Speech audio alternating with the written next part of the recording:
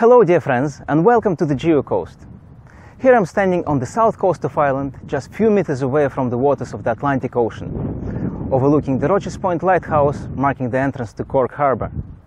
One day I even painted this view on a piece of old red Devonian sandstone that I picked from a local beach. Many times I have been passing this lighthouse, heading out on research cruises on board various research vessels to explore and map the seabed of the Northeast Atlantic. A lot of this research activity was devoted to scientific investigations of Ireland's coral reefs. Yes, that's right, I didn't make a mistake here. Although most people would associate corals with warm tropical waters, but in Irish territorial waters we have some of the largest and probably some of the most beautiful coral reefs in the world. We are talking about the cold water corals. So at the time of those deep marine expeditions between the years 2000 and 2005, I was lucky to work together and under the supervision of Dr. Andy Wheeler, who is one of the main leaders of cold water coral research in Ireland. The main result of this work was a 500-page doctorate thesis, which I have defended at University College Cork in 2005. So, a 500-page book all about Irish deep water corals. And in the next few minutes, I will share some of my knowledge about these beautiful reefs. This map shows you the distribution of corals in Irish territorial waters. As you may see, they mostly grow on parts of the continental slope to the west of Ireland at water depths ranging between 6 to 1,000 meters. The main difference between the cold water and the shallow water tropical corals that they are able to survive in complete darkness below the light penetration depth and can tolerate water temperatures as low as 4 degrees Celsius. At first, large carbonate mounds were noted on commercial seismic data, and later the multi-beam technology allowed to map them in 3 dimensions. Then we had a closer look at them with the side-scan sonar, which showed that the surface of these mounds has a rubbly texture. Here you can see the side-scan sonar imagery draped over multi-beam bathymetry.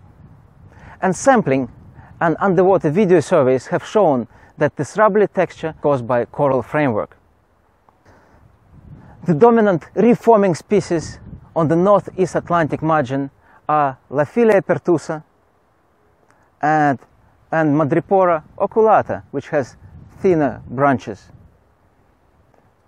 This is another coral species called Desmophilium christagale.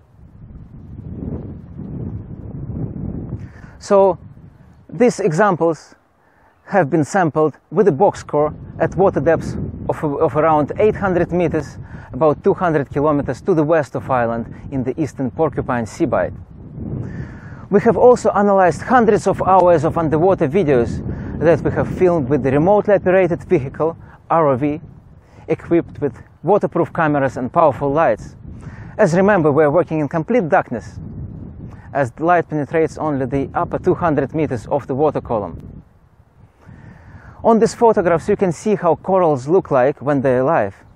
You can see that they grow in areas with active currents, as indicated by sand ripples on this photomosaic of the seabed between large mounds. Here we can see how coral colonize sand waves, and this is what causing rubbly texture on the side-scan sonar imagery. We should mention that corals normally grow in distinct localities known as provinces and may form small patches on seabed, small coral-topped mounds between 25 to 100 meters across and up to 5 meters high, or giant or large carbonate mounds, which could be between 1 and 5 kilometers across and up to 50 to 300 meters high. In order to start growing, coral require a suitable hard substrate to which they can attach. This can be represented by stones, shells, or man-made objects such as shipwrecks or even oil industry installations. Furthermore, corals need clean and fast-flowing water and a sufficient food supply, as they feed on particles like plankton supplied by deep-sea currents, in contrast to shallow water corals that get energy from symbiotic algae. Detailed multidisciplinary investigations have shown that we find live corals only in areas with clean water, and in parts of the continental slope with increased sedimentation rates. For example, where we have the formation of the contourite drift deposits, which is at about 600 meters water depth on the slope to the west of Ireland. And you can see the illustration of the contourite drift forming on this seismic profile. In this situation, coral polyps get clogged with sediments and the coral reefs, if you like, retires, as individual corals will die. Okay, but why are deep water corals important? First of all, they are associated with high biodiversity. Although warm tropical reefs have higher diversity of the coral species in comparison to cold water reefs, the cold water reefs normally constructed with one or two main coral species, like I showed you, but the diversity of associated fauna is much higher in cold water corals. So in the reefs to the west of Ireland, there has been about 900 species of associated fauna identified. Also, fish are attracted to coral populated areas because they provide enhanced feeding possibilities, a hiding place, and a nursery area. Unfortunately, as most ecosystems on this planet, cold water corals are also threatened by human activities. Commercial deep-sea fishing and the expanding offshore oil industry are the main threats to deep water corals. These activities can affect corals' vitality through pollution, mechanical impact, and increased sedimentation rates. For example, bottom trawling for deep-sea fish like orange arafi has been shown to completely destroy coral reefs beyond recovery. Drilling operations, like for oil, for example, are likely to increase the amount of suspended sediment that clog coral polyps, and together with oil pollution can harm corals. So for a few years we've been doing this deep coral research, and as a result, in recognition of their importance as habitats and their natural heritage significance, some of Ireland's deep-water coral settlements have been designated as the first marine special areas of conservation, SACs. Also, investigation of these coral mounds can help to study past climate changes.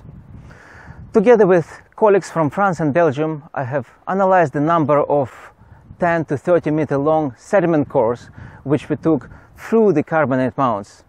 So we sampled the very top of the mounds. As you remember, mounds are elevated about 200 to 300 meters above the seabed. And by dating these cores and extrapolating, we have suggested that these carbonate mounds on which the corals are found initiated their growth about 2 million years ago, around the beginning of the Quaternary period.